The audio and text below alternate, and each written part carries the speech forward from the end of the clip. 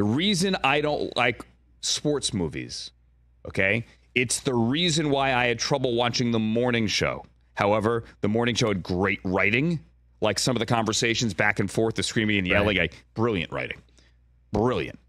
But because you, working in the business, point out all the little things that, oh, that's not real. That's why I couldn't watch Newsroom. It's exactly. Nobody actually talks like that in a newsroom.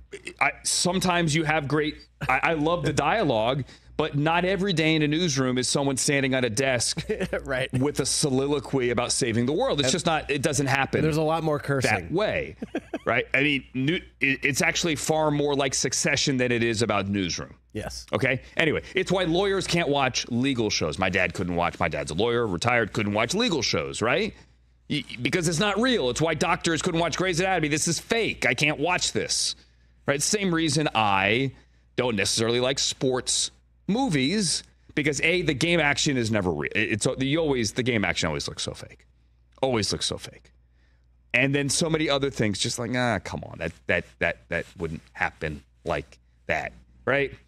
Very first episode of The Morning Show, I stuck with it.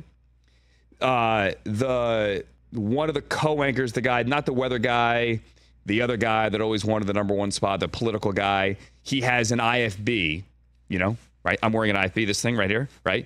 On his shoulder, all right? And a lot of us walk around like, you're not on air, you walk around like this. True story. I go through airports all the time with this thing on my shoulder because you get done on the air somewhere, right? Let's say, and during training camp, you get done in Cincinnati and you got to get to the airport, you got to fly to Miami, right?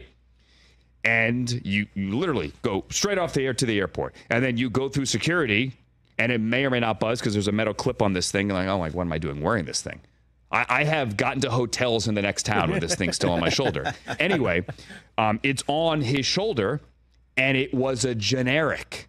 Okay, this one is molded to my sizable ears, right? You work in this business, you have ones just for you, molded to you. So it lays better, it hides better, it's more comfortable. He had a generic IFB on his shoulder.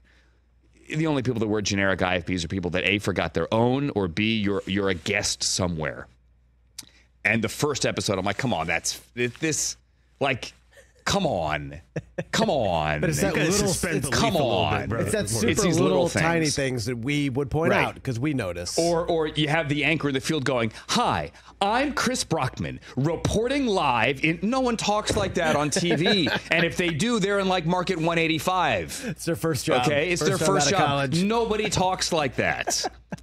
Especially not on a network show. If they do, then like they're the intern thrown on the air. You shouldn't talk like that. Right. And so it's these little things. Same thing with sports movies, right? You got, come on. That's not real.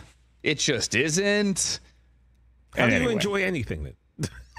I'm not the person who says I hate everything. I promise you. Like I just said, TJ, with the morning show, like I got into it. I think the dialogue, like, okay, wow. Like some of the plot twists and the way they're all trying to knife each other in the back. Yeah, I'm like, I liked it. I enjoyed it. I haven't watched this season I'm yet. down. I haven't seen I'm it. only like into season 2. I'm a late adapter to that show. So, but yeah. Anyway, Billy I digress. Crudup is awesome on that show. Who is? Billy Crudup is awesome. Billy Crudup is awesome on truly that show. amazing on this show. Yeah. Yes, and I love the beginning of episode 2 when he kind of seems like a different character, and someone says you're not yourself, and he goes, I know, I'm normally just smiling like a Cheshire cat. Right? Because that's his first season. That's in the first season of the show. That's all he was. Anyway. Catch the Rich Eisen Show every single day on the Roku channel, 12 to 3 Eastern, for free.